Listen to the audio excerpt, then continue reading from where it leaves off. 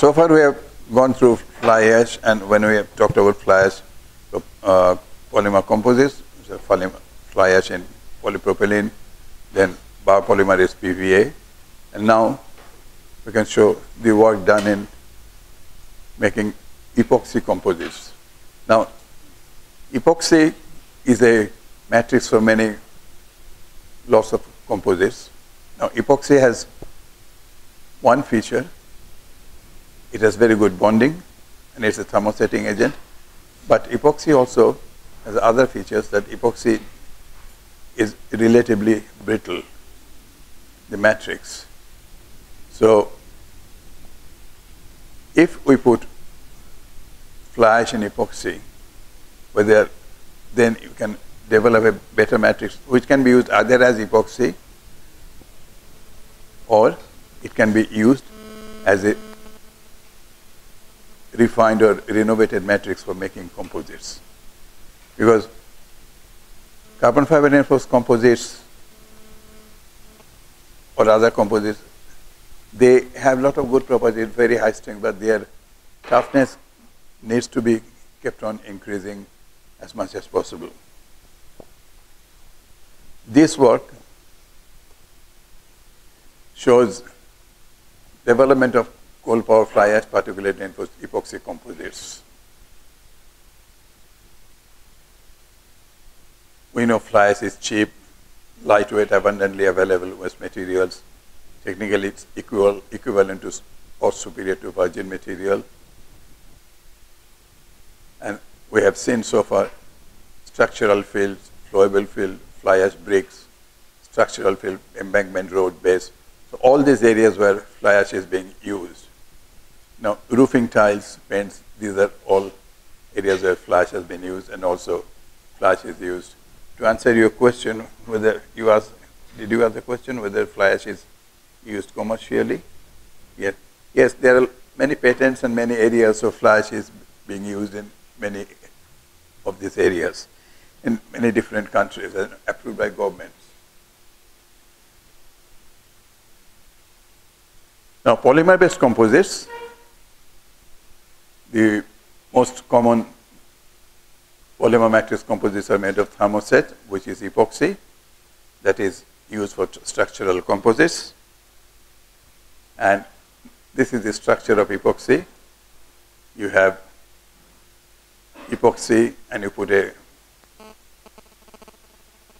filler diamine, which actually initiates the joining of the epoxy rings. Epoxy is, when you put it, it's like a monomer, and then the curing agent combines the monomer, and eventually it becomes a cured polymer. So this is the epoxy, and you add this curing agent, and you give it time and also a temperature, and eventually this becomes the epoxy matrix, cured matrix.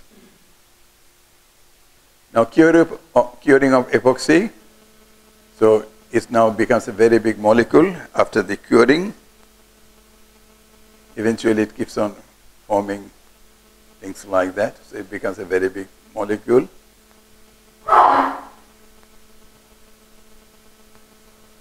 Then people have studied the possibility of making epoxy fly ash composites, and here it can be seen that this published work,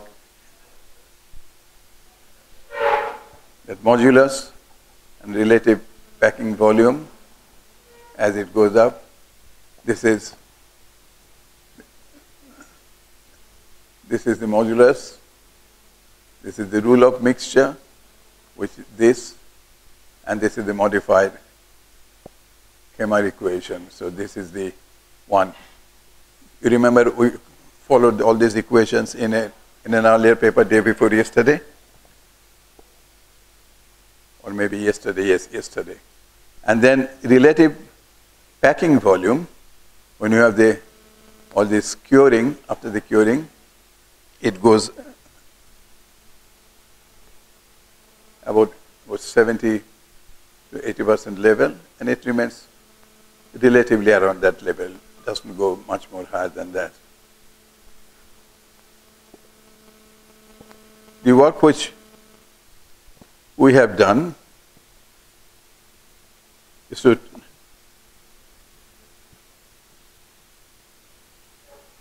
fabricate fly ash epoxy composites using acid-received fly ash, and from 0 to 50 weight percent fly ash in epoxy. And this is the normal epoxy. The fly ash particles were ball milled in this one, because what happens, then you get more surface area, and when you cure, because in the case of epoxy, once you mix it, within half an hour or so, the material starts becoming rigid. You don't have much more time. So ball milling has not been used very much, but this work we have started because we have one of my colleagues is a ceramic engineer, and we involved him, and we did the ball milling of the fly ash particles, followed by fabrication of composites. So first, before putting the fly ash in epoxy, the fly ash particles were ball milled, and subsequently the same fly ash particles in these weights, they were put in epoxy matrix, and the epoxy matrix become a composite. All right.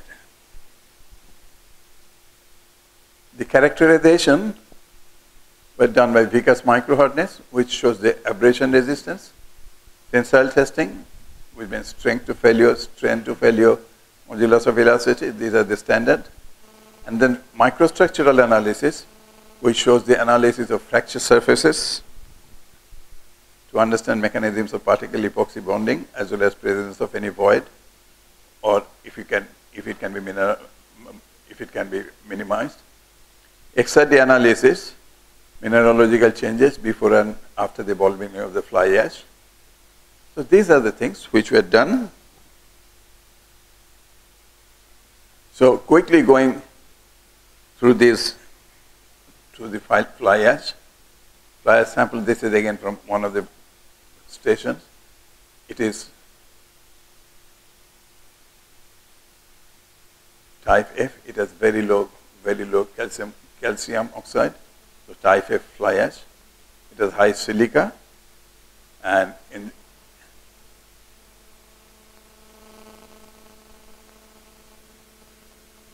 that's how it keeps on going. Okay, this is sulfur trioxide, and it goes silica, alumina are the highest quantity, and not much or almost nothing calcium oxide. So it's a totally class F.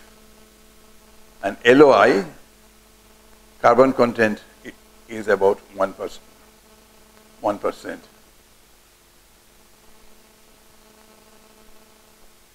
The resin is DGPA. What does DGPA stand for? Diglycidyl ether of bisphenol A. All right, it's a normal epoxy resin. It was supplied by the Burns Company, New South Wales, Australia. NSW is New South Wales, is the name of the state where my university is. Properties of the epoxy resin used. It is clear color liquid, low viscosity, and the viscosity is 500 to 1000 MPa per second at 25 degrees C, and the hardness viscosity is 100 to 300 MPa at 25 degrees C. It has low curing shrinkage if you cure it at room temperature. And this way, what the fabrication did, these tensile tests were prepared, and also tensile specimens were prepared by using this ASTM D638, and this is the Sharpie knot specimen Now this can also be used as a three-dimensional loading if you want put a load like that.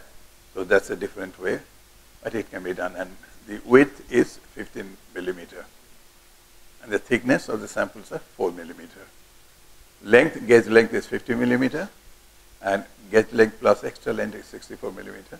So these are the standards. So cast and cure tensile samples of epoxy with, let's say, with 20% fly ash. These are done in a plastic mold so that you make cavities there. You have holes matching the specimen's size and depth, and then you put the mixed epoxy with fly ash there, and then you get the composites. Once you have the composites, then the testing and characterizations show how you can measure the properties of the fly ash. This is one feature which so far we have not discussed, or normally most of the engineering places it is not applied, but this is known as Vickers microhardness measurements. So where you what you do, it's a very small area and a diamond indentation goes in, and when you remove the diamond indentation, so there may be some elastic recovery, but this is what is the type of the indentation and the size of the indentation. So optical pictures here, when you have 40% fly ash in the epoxy, looks like this, and the 50% fly ash, it all looks quite same. The comparison of the graph, the Vickers microhardness shows that different compositions actually shows different percentage. So if you put, this is PHR, that means if you are putting, this shows that you have 100 grams total weight. So if you have 100% fly ash or 100 PHR flies in the resin, so that is things, and this is lower value, this is lower value. So if you now put the composition features, so now this blue is the 0 fly ash, then light blue is the 10% fly ash, then the triangle is the 20% fly ash, and it shows that there is no regular order. And in fact, these two greens are here and there, and it shows that if you are studying the fly ash, using different load for the formation of the notch. So these are the fly ash percentage, and this is the load applied on the top of this diamond indenter. So it gives different kinds of graph. So that is one thing one has to be aware of, because if you are using like lower load, you get high Vickers hardness, and if you're using high load, you are getting lower Vickers hardness. So this is the kind of thing, and if you're coming to much higher load, 1 kilo, then you get, for these two, you get much lower Vickers hardness. But it changes from 12 to about 18. So this is something which was found interesting. Maybe if you're putting a high load, then there is more plastic deformation. That could be some reason, whereas at these points of loads, there is perhaps more elastic deformation. Tensile test.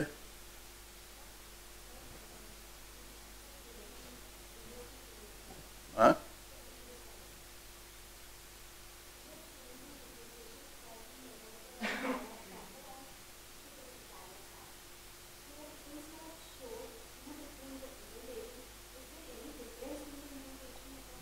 No, there is not.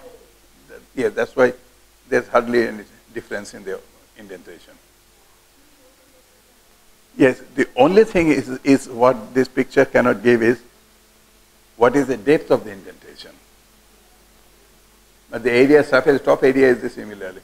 But there are formulas which measures this Vickers micro hardness. All right, it is a standard procedure, but not much used in the engineering industry, but it's for calculation. Okay.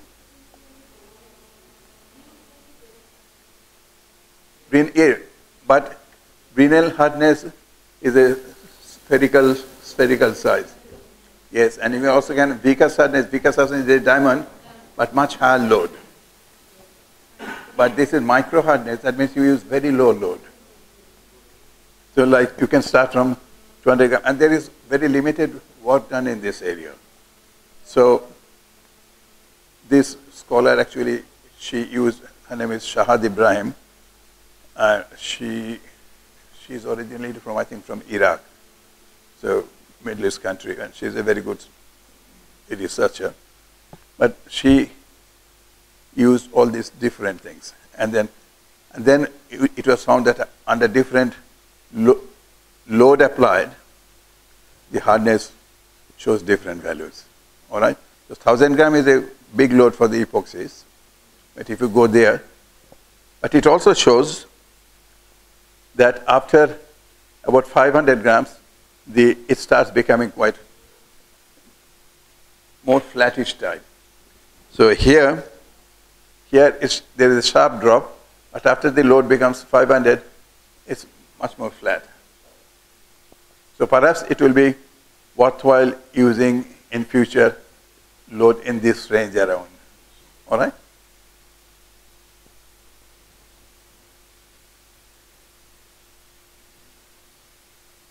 The yield strength of the fly ash composites cured at 120 for 2 hours, average of 5 samples, showed that the maximum strength is achieved at 10% fly ash by weight. So this is the yield strength. So he said if you put more fly ash, this is 0 fly ash, and this is about 10% fly ash, and then it shows that if you are putting more fly ash, then tendency is for it to come and then become that. So it might, in that case, the more fly ash might act as a source of stress concentration.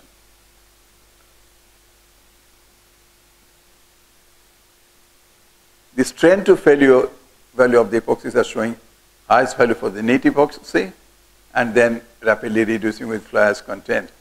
So this is something, surprisingly, it shows the maximum of the, for 40%, you have actually the strain to failure. Now here, strain to failure is 0.35 means it's 35%, is 0.05 means it's 5%. And then if you're going more, it is coming down to 2 to 3%. So typically for brittle plastics, even if you get 5 to 10%, that is quite accepted, okay? Much better than the ceramics, okay? Eventually, anyway, and it's saying that eventually the strength showing a maxima at 40 fly ash content.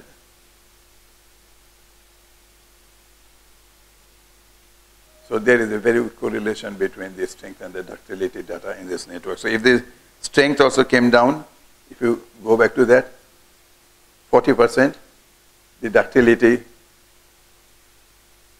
and this is the yield strength, okay? This is the ductility. So at 40%, the ductility is quite high, but if you go to the yield strength, that is quite low. So this material, strength becomes low, but its ductility becomes, that means it becomes a soft material here. And so if you go to the next slide, that because of the soft material, its deformation goes up. So it becomes more ductile. So depending on what kind of things you want. If you're going to use it in a situation where it may be undergoing more ductility, then go for 40% thing. Otherwise, if you need very high strength, but then go for the 10% thing, okay? So that kind of information it gives. Now the 10% weight shows grown crack with 2 fly ash particles visible. You can see some of the fly ash particles, but the crack has grown. You can see fly ash particles there, fly fly ash particles. And also you can see fly ash particles there. And the crack is going. And in these situations, these fly ash particles have not come out. They're still bonded to the matrix, whereas some other fly ash particles, they're cracking. And some others are pulled out. So this is for 0%. And then if you have 10%, then you can see some of the particles are pulled out. These are the pulled out. These are pulled out. So pulling out takes more energy. So if you go back to that, with 10%, the yield strength goes up. So that energy and strength is correlated to this pulling out. So this is with 10%, this is 0%, and this is the 10% the particles are pulled out, so that is taking up the strength. This is a growing crack. So this material is strong, but its ductility is low. Later on, as we have seen, that is because the material, the crack is, can you see the crack is quite sharp? This crack is quite sharp. All right? And here the scale bar is 20 micron. So the crack is pretty sharp here. So that can take less, that can show less deformation. If we strain to failure with 10%, the deformation is much less. Whereas with the 40% where the strength was much low, the deformation goes up. So these are the correlation. So this shows that yes, this is true in from all different angles.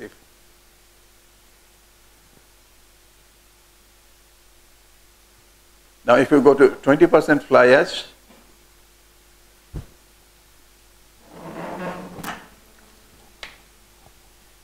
individual fly ash particles in epoxies. So this shows here, I'm just sitting down for a few things. Maybe my feet has got a lot of fly ash particles in it, and it's not deforming. All right. So this is 30% fly ash. This is 20% fly ash, and this is 30% fly ash. But debonding is happening with large particles rather than small particles. So now you can see that debonding is there, but also the sharp crack has disappeared. Can you see that? The sharpness of the crack is not there. And again, going back, if you're going back to the earlier one, its strain to failure is much high. So it's matching. In the case of 10%, the crack is very sharp. In the case of 40% fly ash, there is not much of sharp cracks there. So this shows micro-macro correlation.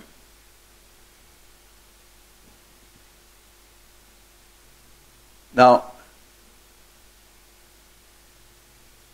again, when you go to the 40%, the xenosphere FA fly ash particle, xenosphere means which has some void in it, there's a hole in it. So this is particle means this is a hollow particle, but it has been filled up with the resin. It has some hollow particle, not all of them. This is a solid particle, but this is a hollow particle which is filled up with resin. So this is also another type of behavior. Then when you go to the 50% fly ash, then fly ash particles that are attached to the matrix. Some fly ash particles are pulled out, that means it comes out and is on the other half of the fracture surface. So this is the kind of feature which you can see. Again, please note that all these scale bars are at the same level, 20 micron, 20 micron, 20 micron, 20 micron. So kindly keep this in mind when you are comparing these SEMs or things. Please put them under the same level, scale level. Okay. Now we are going to FTI data.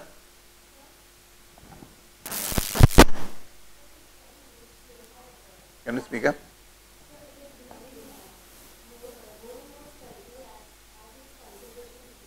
Yes.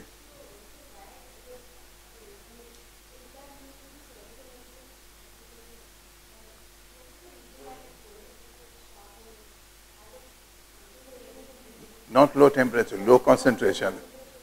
Low concentration, what happens? You have lesser particles.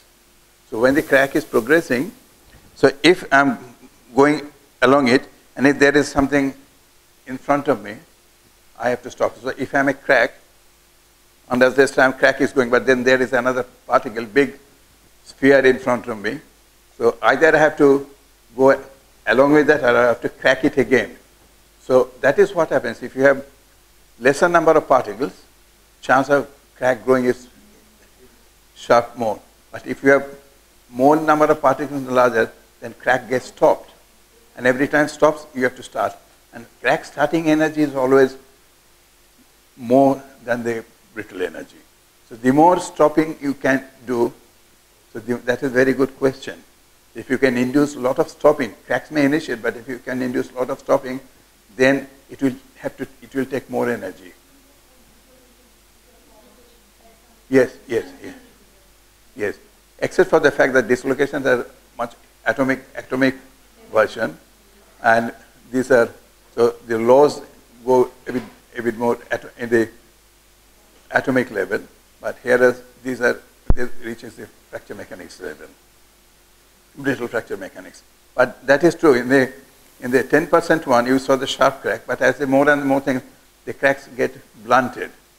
Because maybe it's growing, but it's stopping, and once it stops, it starts again, and again goes and stops, and it takes some more energy. Okay? Thank you for your question.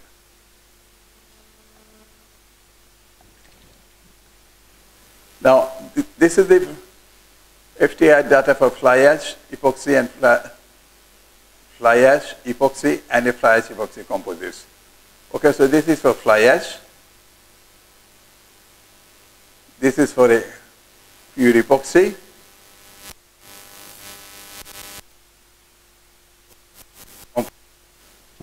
Now, can you make some comments on you, FTR expert? What do you see in the fly ash epoxy composites? Can you see extra peaks? Both peaks are there. So does it mean there is any bonding or debonding or no? Yeah, but are there any extra peaks? Huh? Can you see any extra peaks? Which one? If you go back to this one, fly ash has only one peak.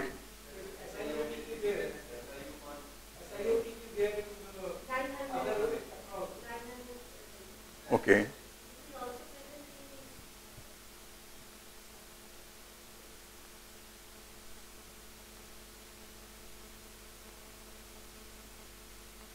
Okay, so I asked you a question, and this is what we understand from here.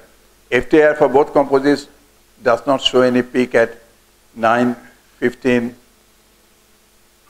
So this one is 20% composite, 20% fly ash composite, and this is 40% fly ash composite. But here, both peaks do not show any 915 centimeter inverse peak, which indicates that addition of fly ash does not obstruct the cross-linking of the DGBA. Is it agreeable by chemists?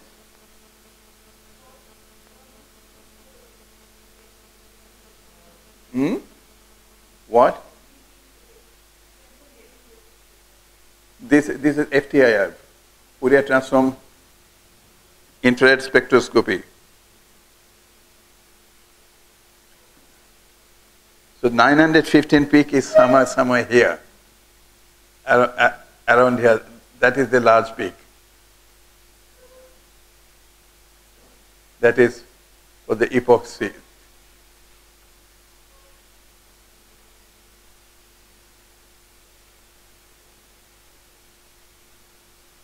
And in the fly ash composites, for both composites, that 915, that peak does not show, it shows a small thing, but does not show that kind of up and down peak.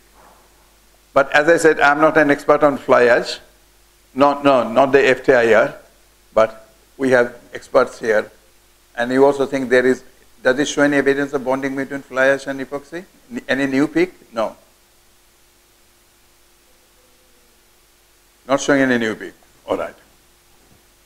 Now the same behavior is observed at 3056. So about here. If you go back to the previous one, 3056. This is that 3000. This is it goes 3058, 3036. So it shows that there is no peak at 915 in both of the things, and the same behavior is observed at 3056. That means if you go there, you don't see any peak. It's a flat thing. If the peaks are coming, peaks means when it comes, goes up and down. So this is flat. This is a peak. This is a peak where it looks like a end of a triangle, but this is going flat. So the peaks is where actually infrareds get absorbed, and that relates to the structure and of the particulate aspects of those atomic or molecular things. So the second thing is the 1732 centimeter inverse in both composites belongs to carboxyl group. 1032, where is 1032? 1032 may be somewhere here.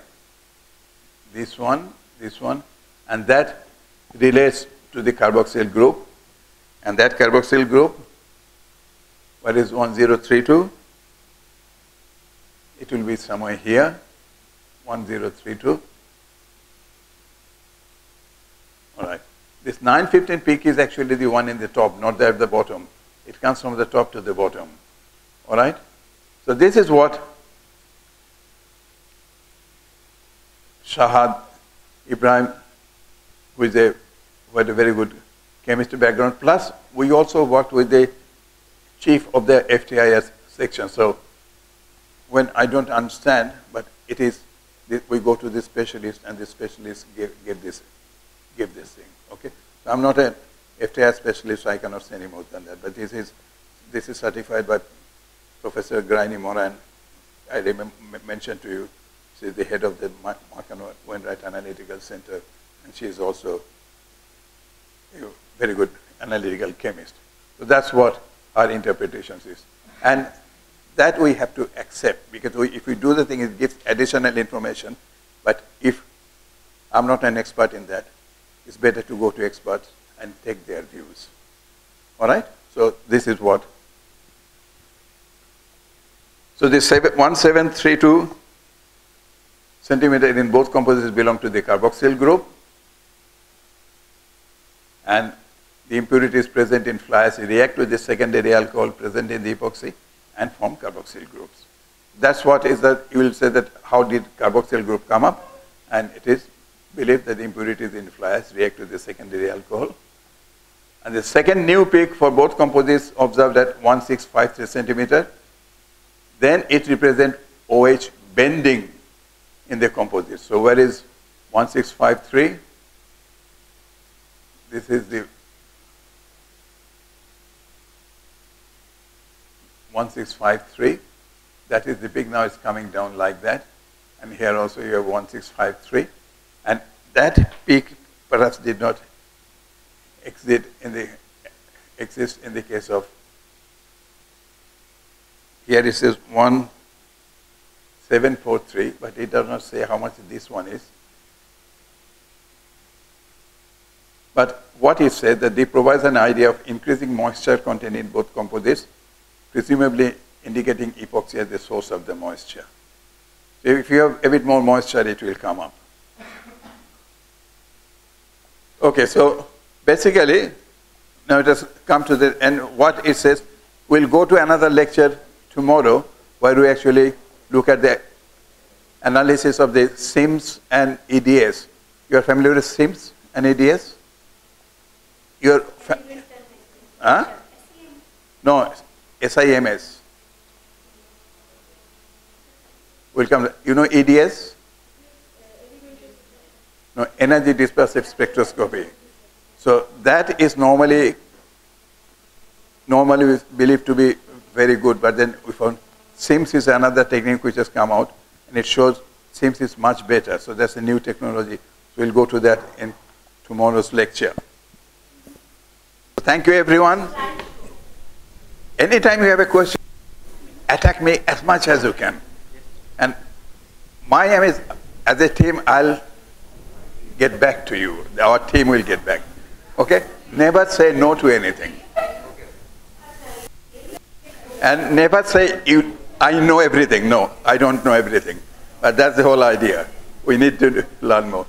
The science and engineering is so vast. That's why you have all different facilities and things. You have material science here, ITK, you have electronic engineering there, other thing.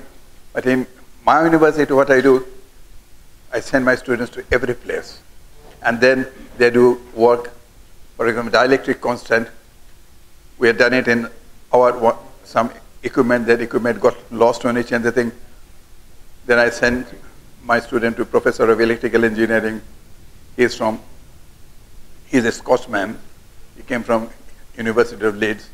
And then he did all the thing. And I don't understand much of this technology, but we still need, because to get the things, when we get the results, then the results tell us, and also that if you have different fly ash content, some of them give you the best positive dielectric constant, real dielectric constant, and some gives you the largest negative dielectric constant. So those things, then they explain, okay? But we have to combine all these things together. That's what science and achievement is. So I'm grateful to every one of you. Because I learned, and if I have not understand anything, I'll go back and talk to the respective professors, and I have to learn, all right? Then we can do more research.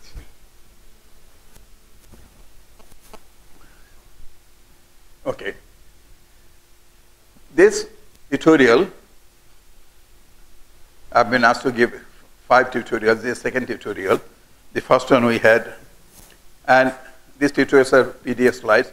And I thought we have talked about polymers, plastics, and ceramics and everything. We have spent a fair amount of time on the contents of fly ash, which is ceramics and other things. But polymers also have their own features. So I thought I'll have at least one tutorial slide which is going through different kinds of plastics and their chemical natures and things like that, okay? If any of you think you know all about it, close your eyes and have a good sleep. Otherwise, you can ask me questions. Commodity plastics. And today, this will be the last lecture for me today. Hang on. Come on, who is that coming after that? How do I go to the second slide? Commodity plastics means plastics which are using for various applications. Is it? Oh, okay, so I have to push this. Okay, thank you. See, I'm an idiot, isn't it? And no, thank you. You people are so clever.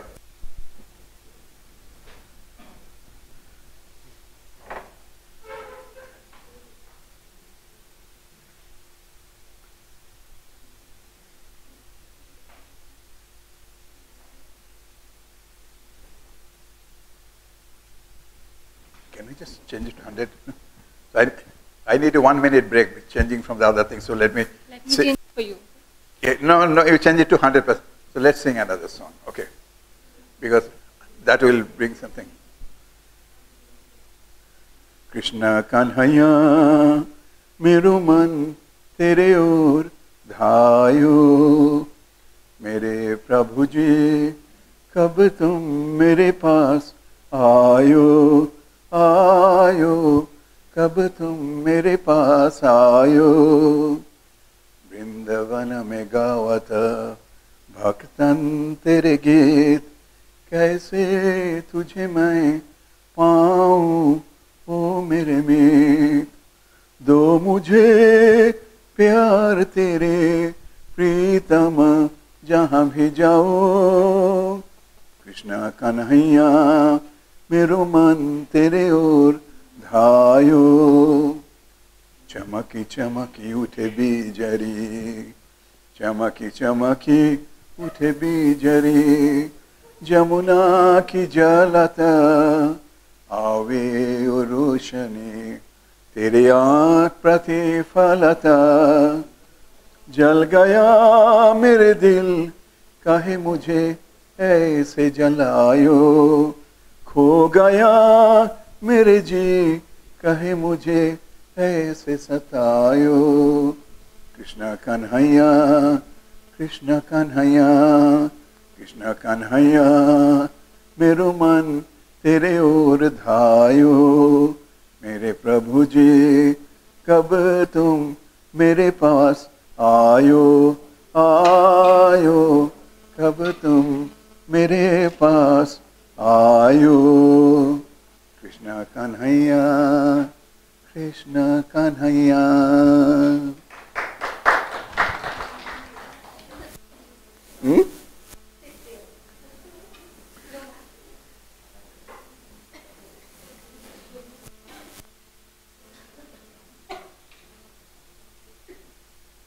ये ठीक है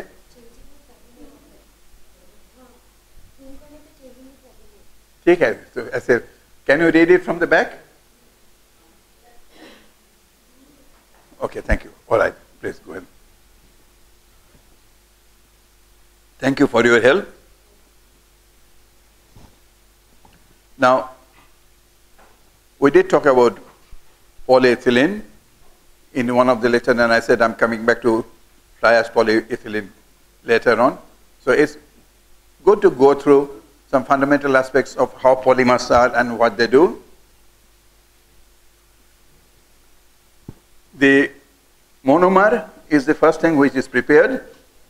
At one time, ethylene for polymerization was obtained largely from molasses, a byproduct of the sugar industry. Molasses is, you know that.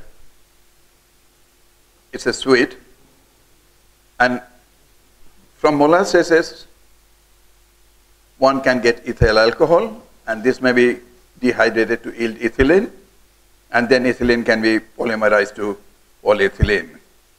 However, today the bulk of ethylene is obtained. Today the bulk of ethylene is obtained for polymerization from petroleum sources. So petroleum is another thing which is there in plenty at the moment, and petroleum also causes a lot of heat problems. When I come here, it's so good to see people, so many people walking in their IIT Kanpur and things like that everywhere, okay? Throughout India, that's what I like to see. But when I'm there, I don't see any people walking in the street. Maybe once in 10 minutes or 15 minutes.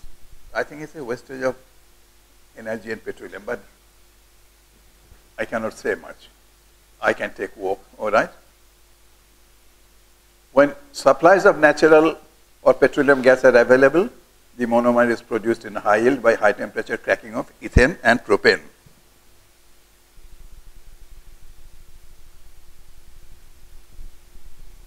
At one time, as we have gone through, okay, good yields of ethylene may also be obtained if the gasoline fraction from primary distillation is cracked. So let's not worry too much about all this.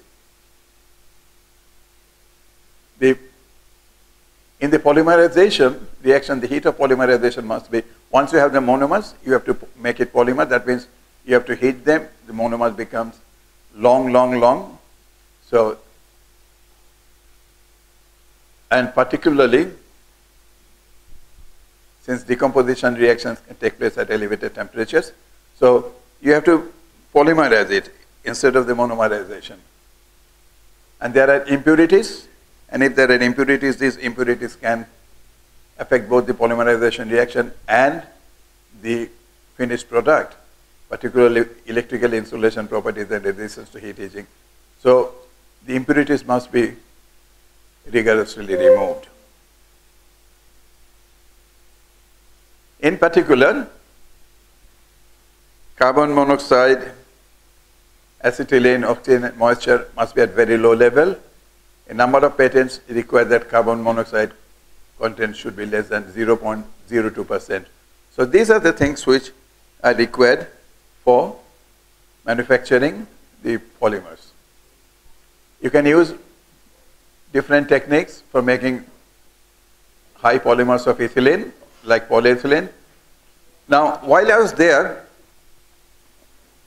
I heard one of you asking the other one, how many polyethylenes you know. So I could hear the answer. So he said 3 types of polyethylene. Is it right? And medium density. Oh, that's also a linear low density polyethylene. That means there are 4. High density, low density, medium density, and LLDP, linear low density. So you make it, linear low density became a very big issue about 25, 30 years ago, things like that, okay? ICI came up with it, and we are given some samples to work on, and we could really find that LLDP, linear low density polyethylene. That's a very good thing.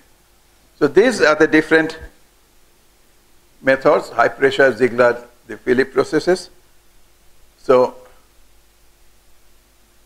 and the Standard Oil, Indiana process. Sometimes when I read the word Indiana, I close my eyes to get rid of the last A, so that I wish it's an Indian process, all right? But hopefully it will be done. And see how did they come up with the name Indiana? Did it come because there are a lot of Indians in that set? Okay.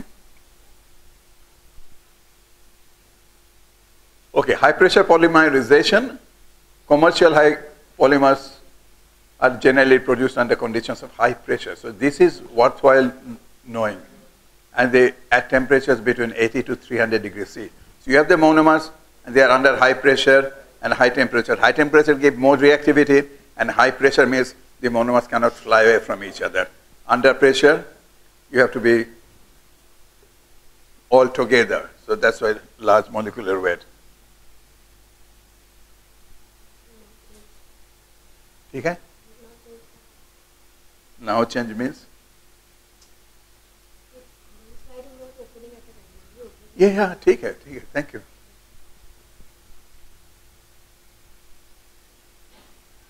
And then a free radical initiator such as benzoyl peroxide. So these are the ways how first monomer to polymer is made.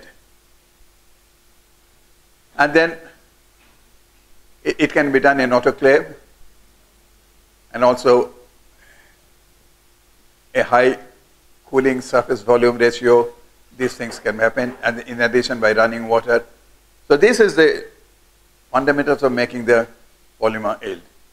Now, having said that, typical monomer conversion to polymer is 10 to 30%, which is 0.1 to 0.3. Why I thought it is worth going through this? When we use polymers or plastics, we think they are very easy to get anywhere. No, they are not very easy to get also.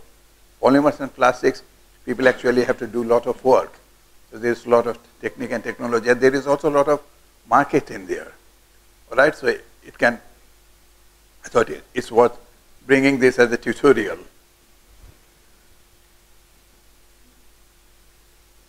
So the conversion is typically 10 to 30% from monomer to convert.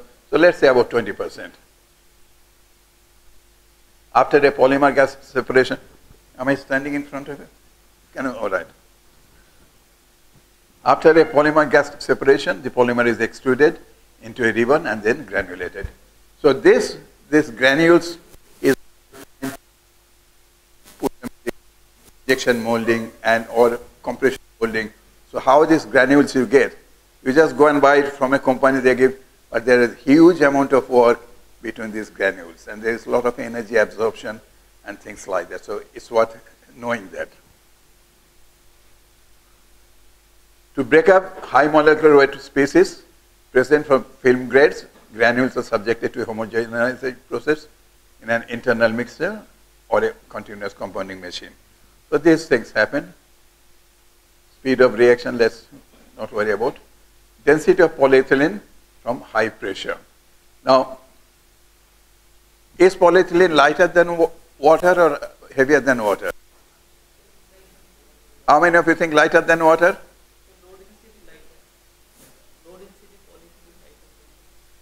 And medium density polyethylene?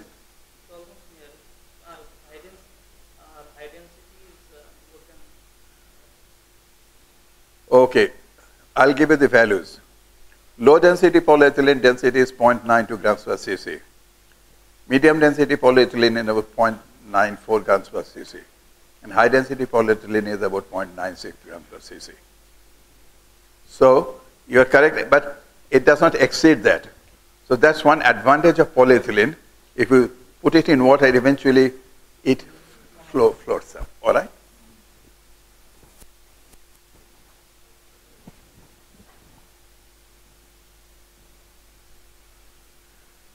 Density range obtained, typically this is a like 0.92 to 0.94, so this is low density to medium density, and high density is about 0.96 gram per centimeter cube. Ziegler process under low pressure is, in Ziegler process, ethylene fed under low pressure into a reactor, contains high hydrocarbons, and reaction temperature is below. So let's not worry about that, but the important thing is, here the production is medium density, which is typically 0.94 grams per centimeter cube. The low density is between 0.191 to 0.94, and it's about the same 0.94. Now, low density polyethylene is much more ductile than medium density or high density polyethylene. That is what knowing it. So, high density, and if you are doing impact fracture test, either low density polyethylene is very difficult to fracture, whereas high density polyethylene can fracture under this notch impact test. So now you are there. If you do not need many high strength, but you need a lot more ductility, and if you are thinking of putting fly ash there, you can consider using low density polyethylene.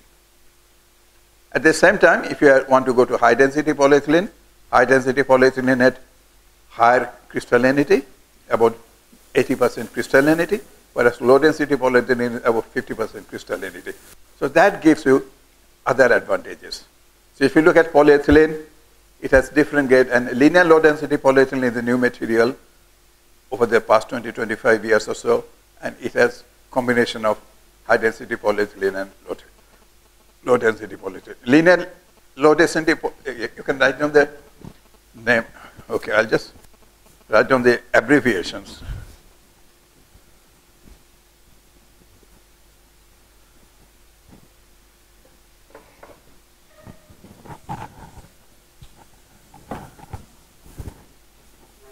HDPE, high density polyethylene. MDPE, medium density polyethylene. LDPE, low density. And then you have the new product, and that is LLDPE. This is linear low density polyethylene, which means it's much more linear rather than branch type of thing. The polymers can have kind of linear and branch structure, so linear structure is much easier to handle, okay? So,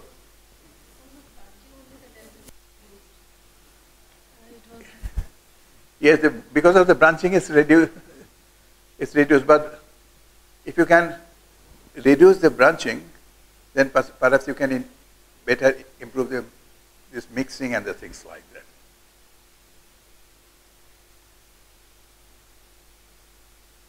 And they have, when they made LLDP, they actually made LLDP sheets, and it was strong in one direction. So, yeah, that is the kind of thing. I think it was made by, was it ICI or some other company, but it in Melbourne that time, company. It came there, and you know, one thing, whenever in Australia, Melbourne, particularly when I was there, any new product came from in the polymer, somehow or other, they sent those to me. So I was very happy, but I had to do a lot more work. But all LLDP and any other thing, new epoxies and things like that, I don't know how they picked up my name. Bandyopadhyay is not an easy name for them to remember, all right? But likewise, when I used to work in the Defense Science and Technology Organization, whenever they had problems with their components in war and things like that, they used to send to our DSTO. And somehow the senior principal research scientist, he knew it was my name. He said, let that guy work more and more. I said, you can give me work. I don't mind at all. But then I said, anytime I go, I will mention you as my leader so that they'll send more work to you. I said, okay. So that was very good fun. And once, I don't know whether I should say these things, but it can help all of you. Once DSTO head office realized that CSIRO, equivalent to CSI here, CSIRO has much more good name in Australia than DSTO. So they are looking for someone to work. So they asked all directors, all labs under DSTO. So somehow the I was picked up and sent to Canberra for 3 months, and I provided a solution. So that was nice. They gave me, they gave me a quarter thing. And being in the defense headquarters, and I was still not an Australian citizen. I didn't want to be. But that gave me wonderful thing in the well. But eventually, what I suggested, they actually followed that, and the image of DSTO became as I had the image of CSIRO.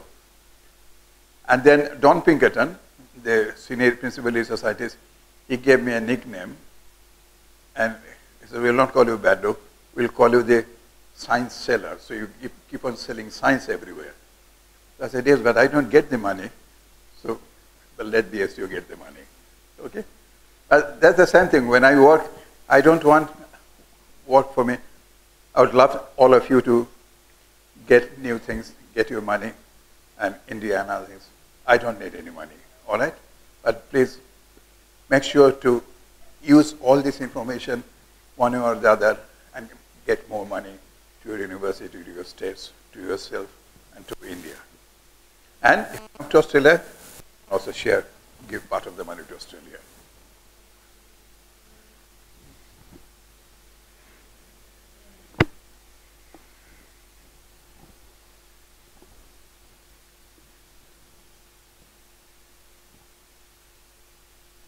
Okay. There is another process. Let's not go into that. Okay. One thing is we need to know, melt flow index. Okay. As I said, going back to the high density polyethylene, Mr. Bhabatosh, I mentioned the density, highest density is 0.96. So this is where it comes. Okay. So it's a high density polyethylene. So it doesn't go over the density of water. All right. So highest density is 0.96. Melt flow index, what it means, that how much it can flow under a certain pressure in about 10 minutes. The higher the melt flow index is, the more liquid the polymer. The lower the melt flow index is, the higher is the problem of movement, okay? So if you want to make something, if you are going to make composites using something like that, it is better to go for medium flow index or low flow or high flow index, not low flow index. Low flow index means it may have very long things, so it will not move around within that time. So the mixing will not be like that. So please make a note. For making composites using polyethylene, use low melt flow index material. And as I said, melt flow index is an inverse measure of the molecular weight. So if the molecular weight is very high, then melt flow index is very low. Rigid, yes. And on the other hand, if the melt flow index is, molecular weight is very low, that when molecules are very short, then the melt flow index, because they can move very easily. Yeah, and that is important, because if you have to select a polyethylene for using composites, using this kind of thing, injection machine and things like that, don't go for high molecular weight material. Go for low molecular weight material or medium molecular weight material.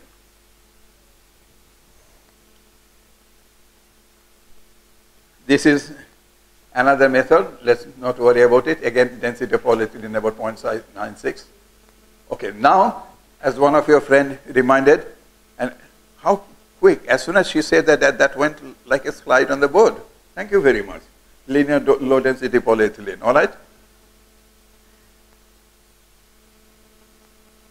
This is, over the years, many methods are developed in order to produce polyethylene with short chain branch, but no long branches. So not long branches. And Union Carbide, yes, that's the one. Union Carbide developed a gas-phase process, and thereby they use catalyst, and this is known as linear low density polyethylene. This has a very good property, and is precious. Typically, you can use it under 7.7 to 2.1 MPa at 100 degrees C. So linear low density polyethylene is a very attractive material. Okay, LLDP density are now available in a range of densities from around 0.9, so very low density polyethylene, to about 0.93 for ethylene or acetylene. So earlier, the polyethylene, low density polyethylene used to be about 0.915 or 0.92 like that, but this one becomes even slightly lesser density. Now you might ask the question, what's the difference between 0.90 and 0.915? There is because not only density, the chain structure is such that it's mostly linear. So if you're trying to make injection molded things, and it lasts very long, it takes much less time, okay? And it does not undergo corrosion. It does not undergo breakdown. In the recent market, in the recent years, market for LLDP has increased substantially, and it is now more than half the total of LDPE and for HDPE. So this is a very good development. I'll quickly go through structure property relationship of polyethylene. Polyethylene, this is the chain branches, long chain aliphatic hydrocarbon. What is the difference between aliphatic and aromatic?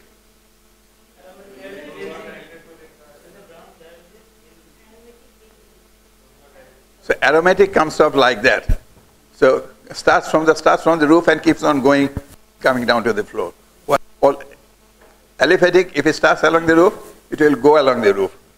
So make sure if you're living in this hotel or any hostel, let not the polyethylene, don't put any aliphatic polyethylene. It can go from one end of the building to the other end of the building through the roof, and you can see all of you what you are doing. Okay, but if it's an aromatic, it will settle down the rooms and it cannot move. So that's a funny way, but that's how. That means aliphatic polyethylene can keep on moving, and it's very easy to work on it. Aromatic means it's a chain structure, and you have to keep on pushing and things like that. But there are two times. And this is a thermoplastic. This material is a thermoplastic material. Why? Because there is no oxygen in it, and so there is no carbon double bond oxygen and things like that, which often exist in the thermoset. So this is a thermoplastic. What does a thermoplastic material mean?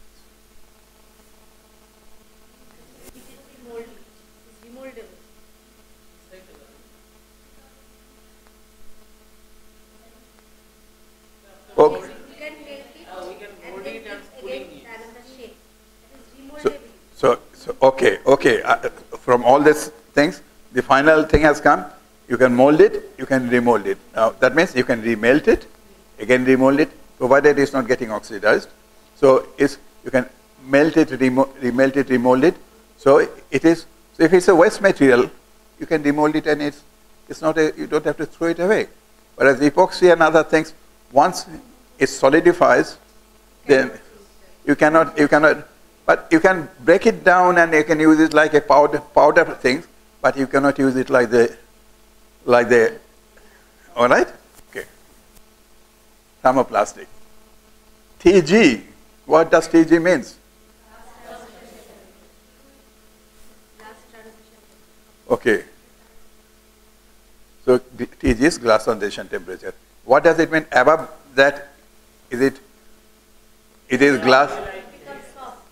Above that, it has become soft, so that then you can deform it, you can mold it or bend it, and below that, it becomes like a glass, hard, very hard. Okay. Now, it is worth noting, and I would request all of you to remember this aspect. The TG of polyethylene, these are the references. So it is very difficult to know which one it is. But my supervisor, who was an expert and who came, and I had a lot of trust in him, and he told me the TG of polyethylene is typically, he said, Bando, whatever other people say, take it typically about minus 120 degrees C. So, which means, even if you are in this Olympics, Winter Olympic, then you could still take polyethylene and it would bend. So some of you think you're running on all those what are those things called? You're just, you know, you're going on the snow. Yes, board. Sledges. Okay. So if you use low density polyethylene and if it's a minus 130 kg, even if you are from the top, if you are jumping, it's not a glassy material. If the temperature there is minus 20 degree, so and if it is minus 30, it will still bend. But if the temperature of the ice becomes minus 150, this is minus 130. Sorry, even if it's minus 50 or minus 60, it's still all right. This will always bend. So that's where those materials are useful. Okay? Because if you are going to use epoxy or any other stronger material, their TG is much higher. Normal TG, epoxy TG may be about 25, 30, 50, and some epoxy TG is about 120 C. So this is, you can use these materials in all this cold environment. And also it means that wherever you are using it, it will not crack under any temperature, under any local temperature. So that is the big advantage of low density polyethylene, if you are going there.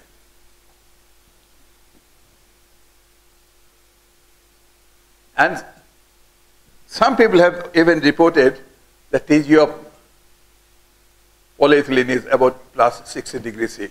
Now, they are not actually polymer experts. They see, if you go to 60 degrees C, they see that the polymer bends. Sometimes if it bends, then they call it glass transition temperature. So, don't call it, you might call it a bending temperature. It's not glass transition temperature. That's why when we put in this one, what is this? Surprise. So how can people say that? But as I said, I still take the words of my supervisor, Bando. TG of polyethylene is minus 120, and I trust him. But even if you go for minus 105 onwards, but it gives you an information that polyethylene can deform well under normal temperature. TG and TM of polyethylene, some people say that's minus 20, but as I said, my supervisor said no. But anyway, and they also applies to another transition to about minus 120. Okay, before minus 20 was the most likely value for TG, some people said, and then he said such a value, however, has little technological significance, because that means it says that don't go for this published value. So if you are going to, for Tm is the melting point, the range of melting point for polyethylenes is about, goes from 108 to 132. So if you are going for low density polyethylene, you have to be careful. If the temperature goes to hot boiling water or 100 degrees C, it will be very close to being soft, close to melting. So if you are going to use it anywhere in the hot water situation, do not use low density polyethylene. But if you go to high density polyethylene, it's about 132. So that is quite expected, and that is quite, particularly because water has, what is the boiling point of water? 100 degrees C, all right? So it's at least 32 degrees above that. So it will not be able to, hot water will not be able to melt high density polyethylene. Crystallinity is something which is very interesting. Amorphous density of polyethylene, if you can make it non-crystalline, then amorphous density of 0.84, and crystalline density of polyethylene depends on what is the molecular distribution and things like that, but it's typically about 1.014 or maybe just close to 1 gram per centimeter cube. So that is quite a nice standard practice. Again, crystallinity happens because how the molecular packing is there, close molecular packing. The high crystallinity also leads to opaque structure. So what means, if you go for low weight LDP, which has lower crystallinity, it's much more transparent. But if you go to high density polyethylene, which has about 1, it is not transparent. It's opaque. So depending on if you want to put polyethylene sheets on your windows, and if you would like to see outside what people are doing, or if you want others to see what you are doing inside, you can put low density polyethylene so that you can see yourself, all right, and they can see you. But if you, so that is advantage and disadvantage. LDP or polyethylene is very cheap, much cheaper than other things, and it's also quite a standard material, okay? And it does not melt, it does not absorb moisture and things like that. So if you want to use high density polyethylene, then it will still give you some diffused light, but it will still be dark. I mean, not much of thing. If you have 5 millimeter thick, light will not come in. Whereas low density polyethylene will have like that. Solubility parameter. That is something also important. The polymer has a low cohesive energy density and would be expected to be resistant to solvents of solubility parameter greater than that. Because it's a crystalline material and does not enter into specific interaction, there is no solvent at room temperature. So polyethylene is very solvent resistant. So that is something which is useful. So if you put fly ash in polyethylene, you are using it in some areas where there can be acidic or alkaline, something like that. But polyethylene will prevent any corrosion. All right, so polyethylene has a very good property.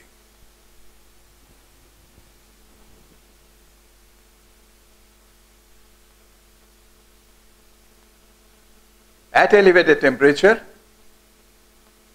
the thermodynamics are more favorable to solution and the polymer dissolves in a number of hydrocarbons of similar solubility parameters. I'll go for another 3 or 4 slides and we'll call it a day. And we'll continue tomorrow. All right? Are you coming tomorrow? Tomorrow is Holi. You're bringing charana?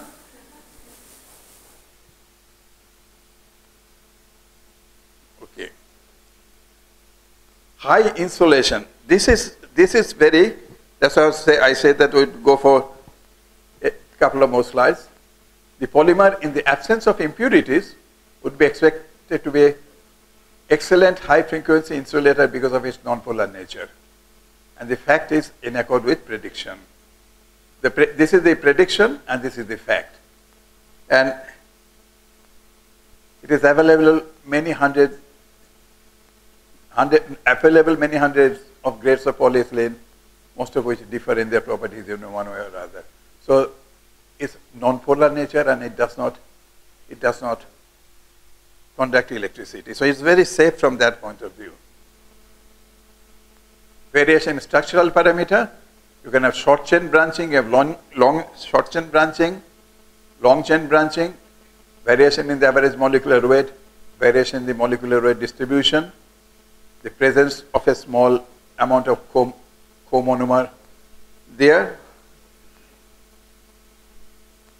So these are the features which can have presence of impurities or polymerization residues, some of which may be combined with the polymer. So all these things can affect. And eventually, the material can actually has branching also, possibility of branching in high pressure polyethylene, were first expressed when investigation using infrared spectroscopy. See, this is where infrared spectroscopy can tell you stories which other things cannot, all right? Infrared spectroscopy is very good. Expressed when investigation using infrared spectroscopy indicated that there were about 20 to 30 methyl groups per 1,000 atoms. Therefore, in a polymer molecular weight about 26,000, there would be about 40 to 60 methyl groups, which is, of course, far in excess of 1 or 2 methyl groups to be expected in the normal chain ends. So that is kind of things what can happen with polyethylene. And more refined studies have indicated that the methyl groups are probably part of ethyl and butyl groups. So let's stop here. Continue with this tomorrow. I have to give two tutorials and two lectures. So I have so far covered 11 lectures, and I have to, in total, I have to give 25 lectures. So another 2 tomorrow, another 2 on Friday, and I'll continue with this one tomorrow. Finish it up, and I'll give another 1 tutorial. So I have 15 lectures and 5 tutorials. So far I've given 11 lectures and 1.5 tutorials. You can actually have side chains per 1,000 carbon atoms in the Ziegler polymers. The branched high pressure polymers have the lowest density. So that means the low density polyethylene has the highest branched high pressure polymers, and it has a lower melting point, lower yield point, lower surface hardness, and lower modulus of elasticity and tension. So the lowest polyethylene has these properties: lower melting point. Okay, what is it? What is the, if you remember, what is the expected melting point of low density polyethylene?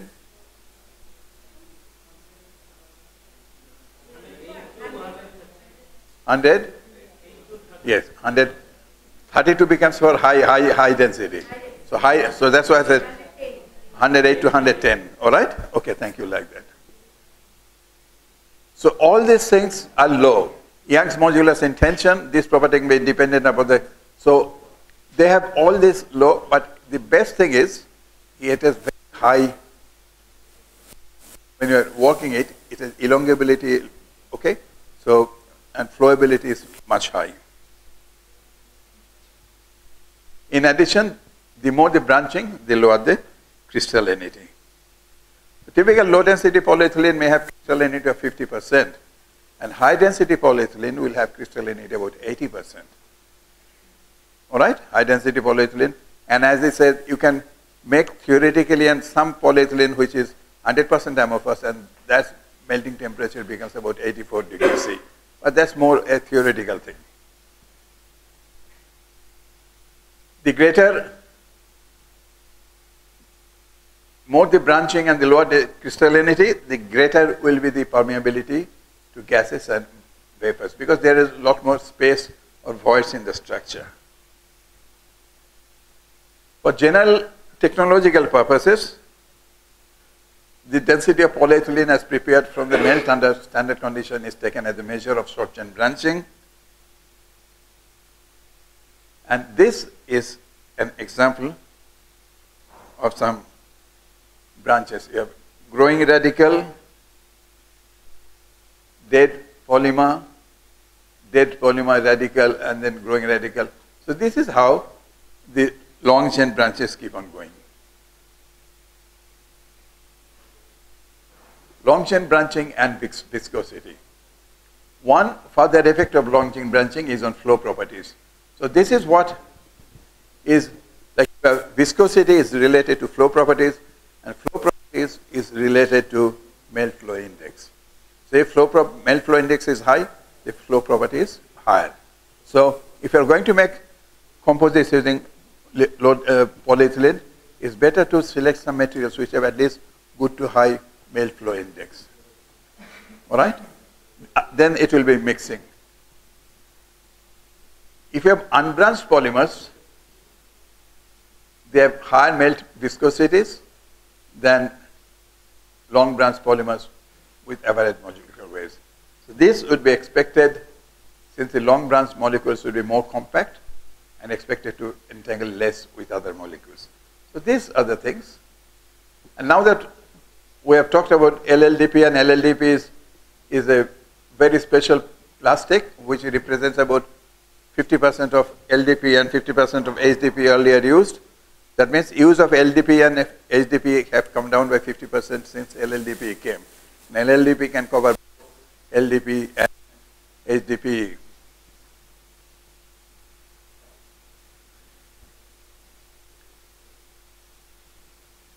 I still remember, I mean, in my office, when I left defense and went to the university, I did not throw out those LLDP samples. In some boxes, I still have those LLDP samples and those tensile test and results and things. You cannot throw them away, isn't it? Yes.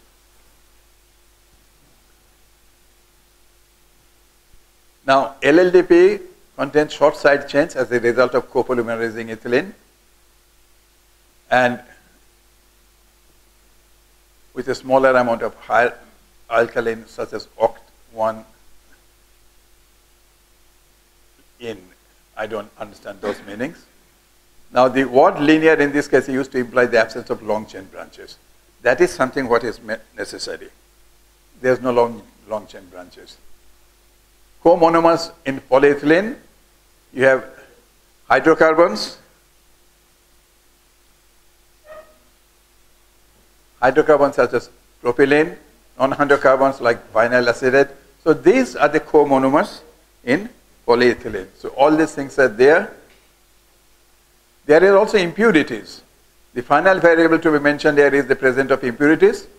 These impurities may have metallic fragments residual from the processes, Ziegler type processes that can be traced.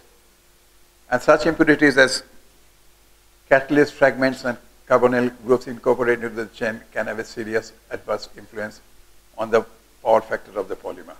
So these things can have. What is the power factor of the polymer? Who can tell me power factor? What is the power factor of polymer? Who is the electrical expert here? What is the power factor?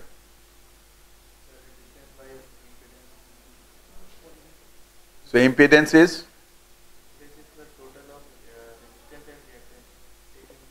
Okay. Can you stand up and tell everyone what power factor is? Collective resistance and reactance is together known as impedance. And how is power factor related? Cos phi is equal to R by Z. So R is taken as resistance and Z is impedance. Okay, thank you. All right?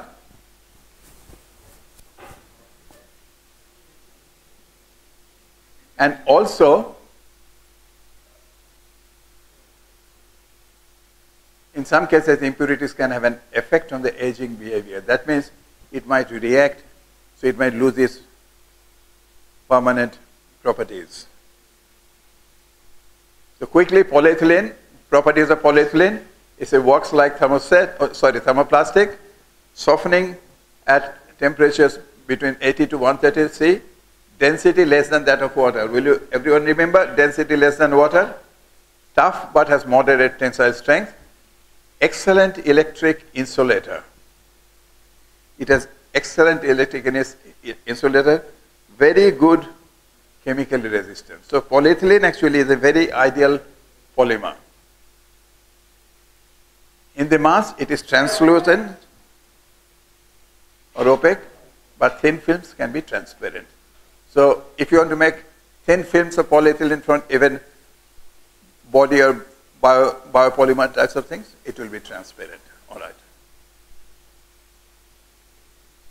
Mechanical properties, very much dependent on the molecular weight and on the degree of branching of the polymer, also depending on the rate of testing, how fast you are going to test. I think I had mentioned to you, not only for speed of testing has a great influence on the ductility or brittleness. I may have mentioned yesterday or day before, but I'll still repeat it once again. When I used to work in defense, polymethyl methacrylate, which is perspex, which is considered as a brittle material, but then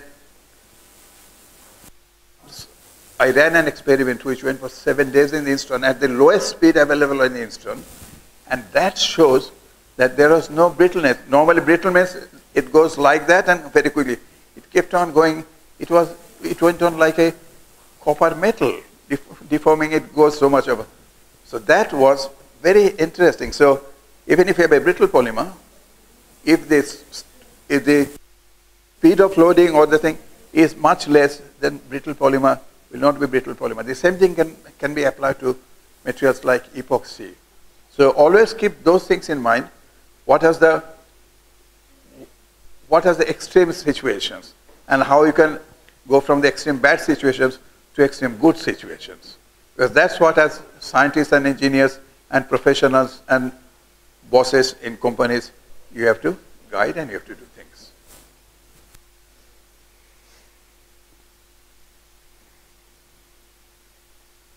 So the rate of testing, the temperature of the test, that means again if you are going to lower temperatures, particularly if you go to below glass transition temperature, it will be brittle.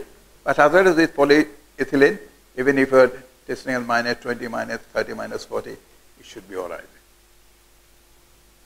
The method of specimen preparation, how it is made, and the size and shape of the samples, and to only a small degree with polyethylene, the conditions of samples before testing. That means whether the samples were subjected to any environmental stress cracking. Now, this is something which is important. We think polyethylene is so good, so thing. Now, when telephones were used, you have a question? No. When telephone, not the mobiles, but the landlines were used, they all used to, the wires used to be underground, right? And low density polyethylene used to be the actually carrier of those copper cables. And then what people started saying, because they thought low density polyethylene is so stable and so has so high electrical resistivity, and they started finding that some of those cables, they stopped working. And then they went underground and they found those cables had cracked. And once they cracked, water can diffuse through it, and then if you have these electrical cords, they will naturally fuse, okay? They will just stop. If positive and negative meets, then they become shocking and okay. And that's how environmental stress cracking started. And my PhD work was actually on studying the mechanisms of environmental stress cracking under different conditions. So that's when, all on a sudden, I can never forget that polyethylene is so attractive, but polyethylene can undergo environmental stress cracking if you have a stress, a defect, because the defect can induce a crack and the crack can go under pressure. So that's where fracture mechanics and other things, and if you can induce crazing is deformation but without fracture, even then that can delay it, okay? So lots of these discoveries and then the companies who manufactured polyethylene, they found that their polyethylene business was not going to be drained if they find out which grades of polyethylenes are prone to such environmental stress cracking. And even soap water is all right, or just very ordinary, not ordinary, pure ordinary, whatever, a little bit soap water and under very low pressure. And then they found that certain grades of low density polyethylene which they manufactured are prone to such things. And then when I went to Switzerland as a EPFL Lausanne, Lausanne, where all these Olympic Games head office is there. And then when I went there, I found that their air conditioning things were having problem. Air conditioning, how you have hot and cold water coming through the things. And those hot and cold water, the change of temperature, they were cracking those plastic pipes. And the same thing happened in my University of New South Wales, where the air conditioner things. They put a lot of water there and through the pipes, and the water becomes hot and cold. They started cracking the pipes. And then what I was happy to, I was not involved in the Switzerland one. In my university, I told them that this is stress corrosion cracking, so change the pipes. When I went there, I found they were also investigating that thing. So whereas polyethylene is a very useful material, like in air conditioning pipes and things like that, but that can create, one has to be selective about polyethylenes, because if you have water floating, so that is putting a stress onto the side of the pipes, so that can have a tensile effect. Fracture or crack generation happens mostly under tensile component. So there can be a tensile effect. And if there are certain things, kind of soap type things, complication of things coming up, or it comes up from the models or the water and the things. So those things can. So if you have any problem where you see that these air conditioner pipes are cracking, so use this knowledge, and you can solve it. All right? And then I was very happy, and I told my host there, Professor Kaus, K.S., I remember the third name. And then they said, this is what it is. Then he said, hang on, I have read some journal papers with the name of some Bandyopadhyay, your same surname. Do you know that person? I said, no, I don't know that. So I said, you must be someone else. So I didn't know about it. All right. But he was also very clever. J.J. Kausch, K-A-U-S-C-H. A couple of days later, he said, hang on, what is the name of your supervisor? PhD supervisor with whom you worked many years ago? I said, H.R. Brown. Then he brought one of the papers. He said, there is a name, is Bandyopadhyay and H.R. Brown, and you said, you are not this one? I said, I've forgotten all about it. But I didn't want to do anymore, because as it is, I was doing lots of new work.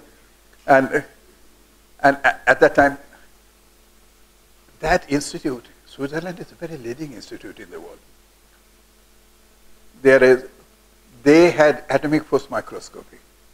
Now, UNSW and other universities in Australia are very leading, but they didn't have any idea about it. And then I worked on it, an atomic force microscopy, and I became so impressed by that, I sent a letter to my colleague, Professor Chris Sorrell. He's an American man, so I knew that he would do this.